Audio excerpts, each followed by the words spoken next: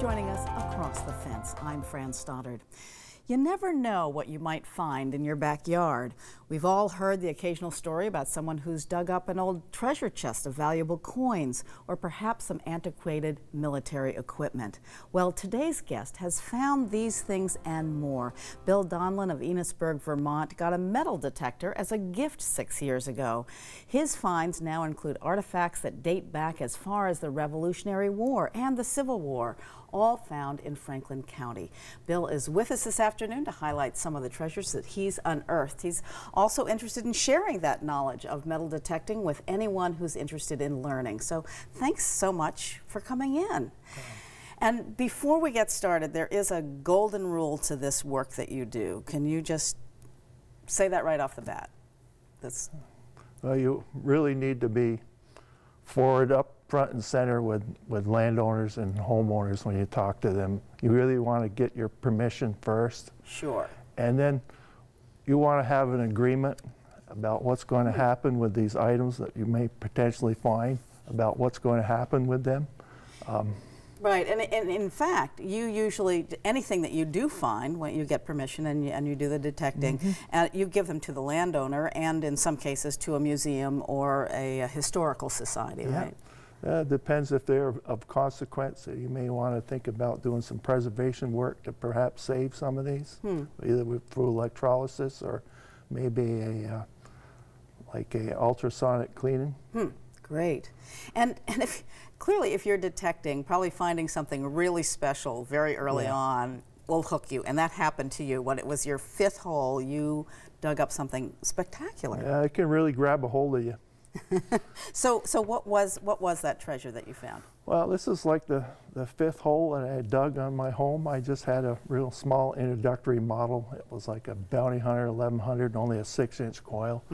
And like I say, this was like an old depression that had been in the lawn for years, and I got this real sweet sound, and this happens to be a with research. Of course, you don't know what it was when you're basically starting out. So with research, I found out, my wife's really good with a computer, so internet's available for so much information and talking to curators. This is a Loyalist crossbelt plate. It's brass. It has a crown and the GR in really old script. The GR, it stands for Georgius Rex, or King George. This would be from, of course, from Revolutionary War, 1776 to 1783. And this was a payment to somebody, clearly, and yeah, it would have been amazing. A man who had served and really was a loyalist. His feelings were for the British.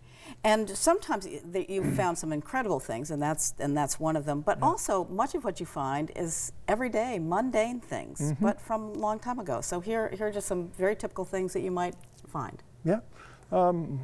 This had to be around a real old home site. You might find things like buckles, I can see a part of a gold watch case, spoons, skeleton keys, iron rings. You may find modern day coins, but with luck you might find a piece of old jewelry, like a ring or and that one lure item we see with the two holes, that's actually a European press and box iron. They were made of tin, and usually they had two of those at a time, as one was warming up with an iron slug inside, the other one was being used. Oh, so interesting. And you learn about all of these things at the same time. Oh, yeah. And to get back to some of the unusual, just to keep going, there's a Vermont medallion that you found. Can you tell us something about that?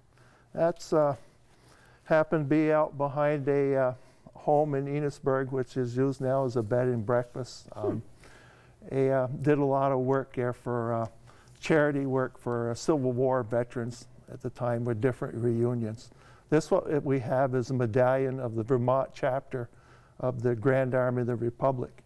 Would have been a Civil War veteran who had paid his dues, and he happened to lose this. This is a very beautiful seal of our Vermont state. That's fantastic. And you clearly do a lot of research, and you work with a lot of professionals as well in really digging things up. Howard Coffin, who we know, and other people. How they must be thrilled that you're doing this work. On occasions, I've had to bring an item or two to our state archaeologist, Jess Robinson, Right. for review. Some of these items I have taken to Howard Coffin for him to see. It's like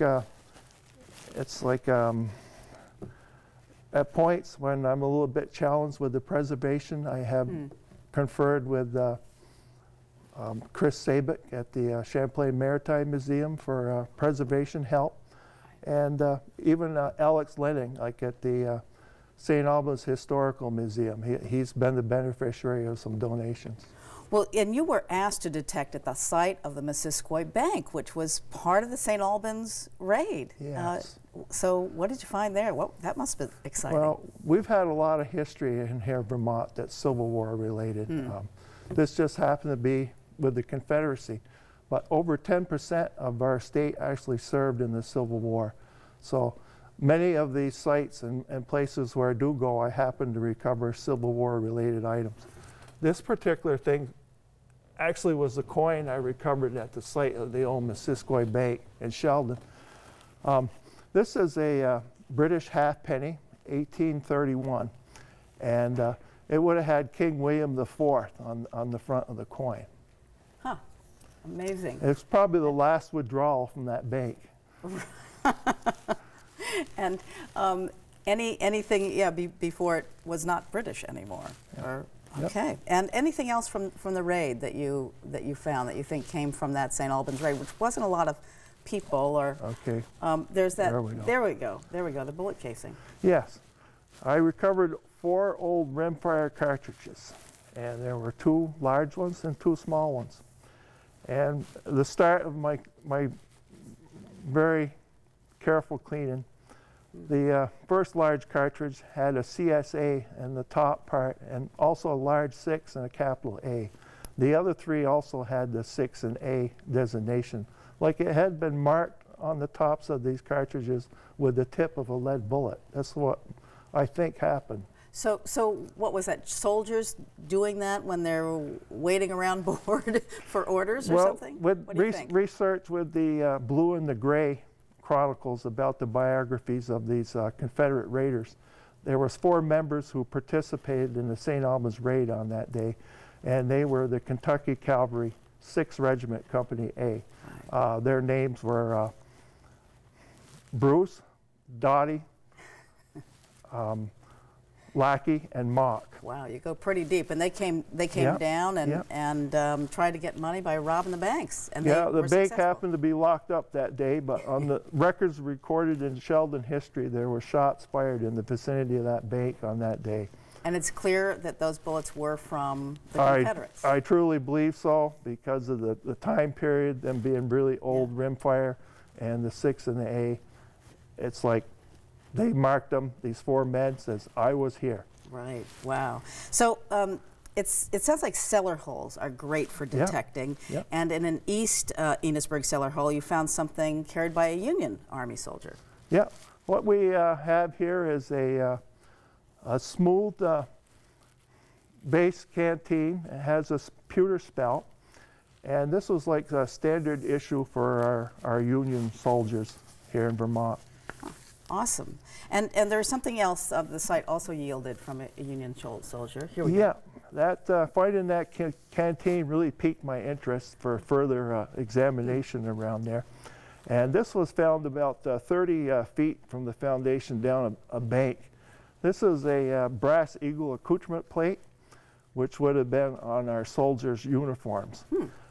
This is one of the more commonly discarded items, because this shiny piece on the actual battles, men would discard these because these were a perfect target for snipers. Oh, because they would shine or something, Oh, yeah. catch the light. So who wanted that?